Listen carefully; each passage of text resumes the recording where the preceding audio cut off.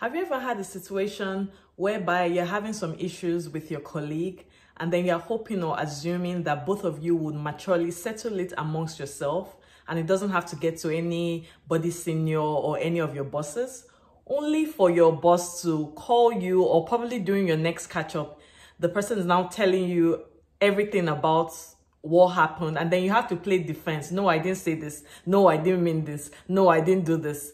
And you're really surprised that your colleague went ahead to tell your boss. How do you avoid a repeat situation or avoid this happening to you at all? Hello, my name is Ayo. Welcome to Tips and Joy, where I share interview and career tips as well as tech insights.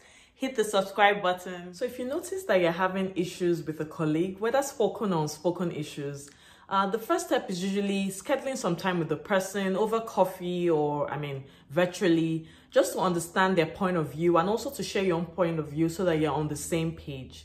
Now, after doing this, you probably observe and, see how things go, whether they progress well or if there are no changes at all. That's the first step. Now, the second step is optional and it depends on you. People will say, if the first step goes well, you don't need to do the second step. But it also depends on you. Some people will also say, regardless of the outcome of the first step, move over to the second step. Now, what is the second step? The second step is mentioning it to your boss. Now, some people also feel funny about, oh, it seems like I'm reporting. I don't want to be a snitch. That's not the issue. You're also protecting yourself. So it could be something like, me and this person, we're trying to sort out some things. I'll let you know how things go.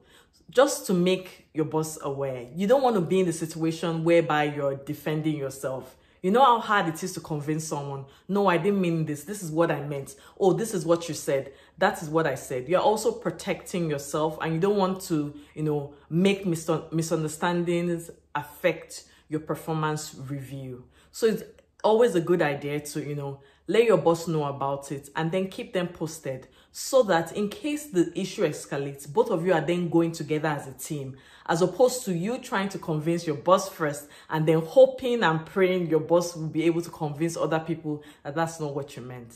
So if you've ever had this kind of situation, or if you've ever tried this, or if you've tried any other thing and it has worked well for you, let me know in the comment section. And don't forget to hit the subscribe button.